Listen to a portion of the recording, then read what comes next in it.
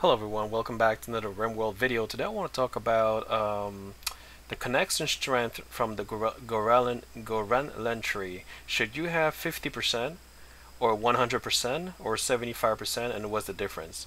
First of all, by default you're going to start at 50%. You can choose to go all the way up to 75% or to 100%. Now the advantages of going to 75% and 100% is that if you go to 75% you can have up to 3 dryad. Depending which one you, well, doesn't matter which, like I choose the carriers dryad, so basically I can have up to if you go to 75% you can have up to 3 dryad. If you go to 100% you can have up to 4 dryad. Okay, if you go down to 50% you can have up to 2 dryad, and so on and so on. So if you go down to 25% you'll have only 1 dryad. Now what is the difference? Is there a trap? Is there a difference? Yes, there is. The higher you go, what happens that the higher you go, one second, the higher you go, like it says over here, higher connection strengths allow supporting more dryads, but also falls faster and thus take more frequent pruning to maintain. What it means that, you see this guy here, Kiffle, he's actually taking care of my Gauranlen tree. So because I picked the 100%, because I want to have 4 dryad to become carriers, well, he needs to spend more time taking care of the tree, because in order to have 4 dryad you need to take care of the tree. You need to prune it. I'm not sure if I pronounce it well. Prune it in order to make it, like, to bring it up to 100%, and that's a long process. And the higher you go, the faster the faster it goes down. Like, you know, the bar you see over here, because you can move the bar. So the higher you go up, the faster it's going to go down, meaning the more you need to take care of it with whoever is in charge of taking care of it, whoever is connected. First of all, it's only the one who is connected to the tree that can take care of it. One thing I want to mention while we're talking about this, when you plant this tree, there will be a connection ritual, as you call it. So what it means that you got to make sure that when you begin the ritual that you do it with someone who has a high level skill level in plant cutting. That's very important, because he's the only person who has the connection who will be able to take care of the tree. And you know, the higher the skill level, the faster you can take care, you can prune it in order to, you know, for the thing to go higher. You know what I mean? So I made a mistake one time, because by default when you start a ritual, sometimes they're gonna pick any random person, and I think they picked Chief Raccoon over here, who had who had 1 skill level in plant cutting. So I was like, holy shit, you know what I mean? So don't make that mistake. So when you do the ritual, you know, to have the connection with the tree at the beginning, make sure you pick someone with the highest level in plant cutting, which would be the equivalent to growing as well. So yeah, and also I suggest when you start the connection with the tree, that you make this a priority, of course, because you need to take care of it. Otherwise your dryad over here, say I have 1 over here, but I already have 2 hauling right now. I don't know where they are. Let me double check.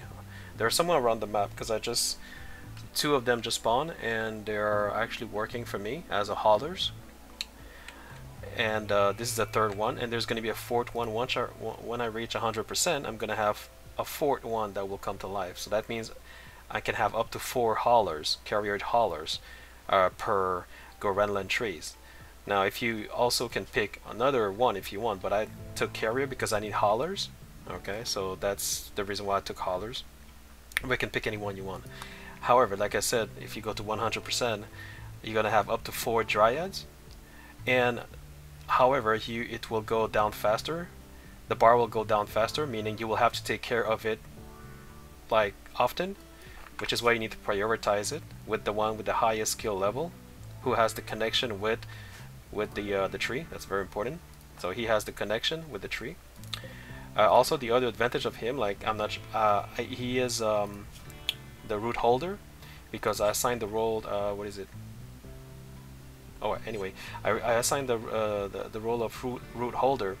If you look at the passive effect right here in the middle, plant work speed plus 70%, plant harvest yield plus 30%. These passive effects also have an impact on the speed of his work, you know, to bring the bar up. So that's another thing I wanted to mention. These dry cocoons will spawn in 5 days. Okay, so yeah, so that's pretty much it. I have two Gauranlen trees. So this one is connected to Miranda over here, but she's sleeping. So Miranda is also her priority is to play cut as well. She's level 18, so that's pretty awesome, by the way. And I already have two dryads that is working for me, so I have a total of 4 dryads working for me right now. I have a third one coming over here, and here, am I 75%? Okay, so when I reach 75%, there will be a third dryad that will spawn over here somewhere, and when I reach 100%, there will be a fourth dryad that spawn over here. So for a total of 4 over here, and a total of 4 over here, that's 8 haulers. And as you can see, I don't have a lot of haulers, even though I do put some priorities. It's not sufficient for me because look at my base. So see, all these things has not been hauled yet, all the woods and other stuff around the map, you know, like I don't have enough haulers, so that's why I need haulers. You understand what I'm saying? So that's why I wanted to pitch that in. So yeah, so make sure you got, if you really need a lot of haulers, go to 100%, but make sure you have someone assigned to it 24/7, and that someone needs to be the same one who's connected to the tree because of the ritual that you did. Okay, so it's very, very important to do that. And when they're done, when these dried are done hauling, they're gonna come and sleep around. So make sure it's clean because you know, you gotta make it clean. You know. What else? Oh, so this is not. Ugh, this is not clean at all. That's not good. I'm gonna have to clean it later on because they have been butchered. So yeah, guys. So I don't know where they are actually. Where are they? I want to see where they are. 1 second. Where's my dryad?